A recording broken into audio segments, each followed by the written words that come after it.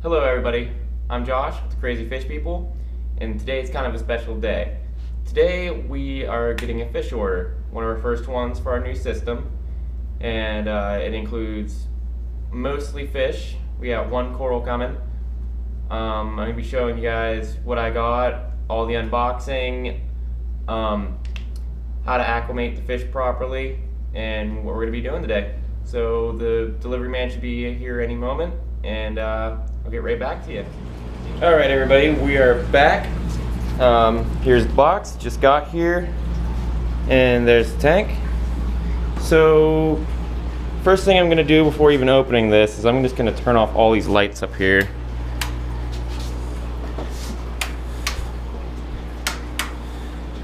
Now this is so that whenever you put your fish and coral in, that they don't get burned by the light, because they've been in a dark area for so long, they're going to be very sensitive.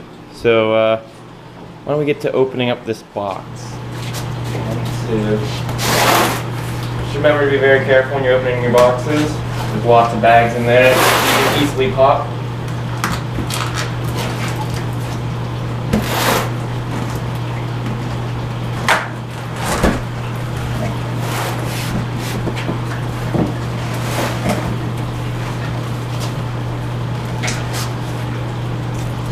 So here we go.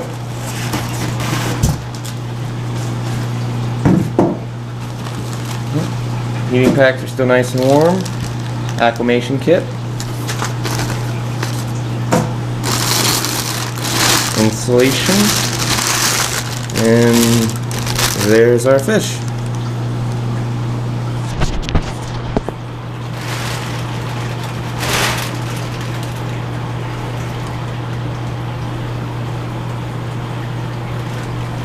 There's one of my damsels.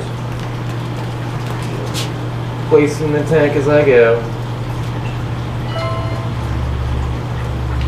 Another damsel. A lot of water in it. Oh, that would be my blue-eyed tang.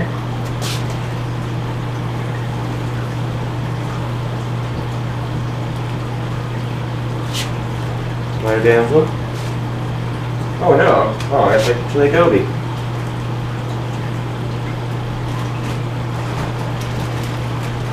My big bag, which has got our brain coral in it. Still got plenty more to go in here. There is our, could be a damsel. Yeah, it's a damsel. The tank. There is our butterfly fish.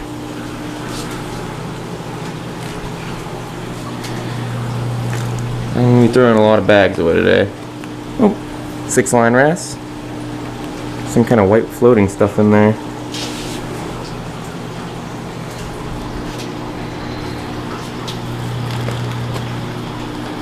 There's another wrasse.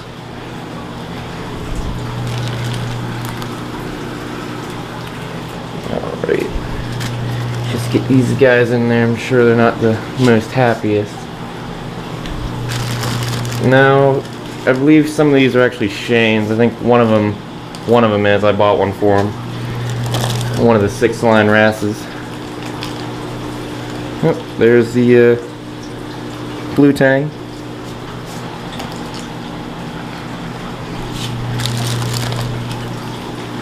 Coral beauty.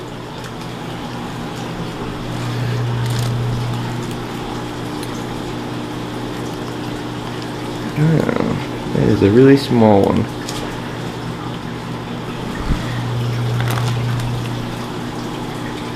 Cleaner wrasse. More white stuff in there. I believe that's the other goby. Lots of bags in the tank. And this one, oh, that is the yellow tang, the blacked out bag. Alright. And they give you a drip acclimator. I'm going to finish getting these guys acclimated, and I'll get back to you guys. Alright, we're back. And all the fish are nice and happy in the water. There's one of the gobies I got. The gobies were most likely the hardest of the fish to acclimate, due to as soon as I put it in at the upper part of the tank and it immediately tried to jump out. So actually I had to re-catch him and put him down deeper, that way he wouldn't try to jump. So always remember to put your jumping fish, like gobies and some wrasses, towards the bottom. That way they don't get the instinct to jump right away. Because sometimes they'll be scared or excited to get out of the bag, and they just don't know what to do except for try to flee. So you want to make sure they're out of harm's way. They're not going to fly out of the tank. Some of them with the smaller fish will like to hide for a little bit. And the brain coral.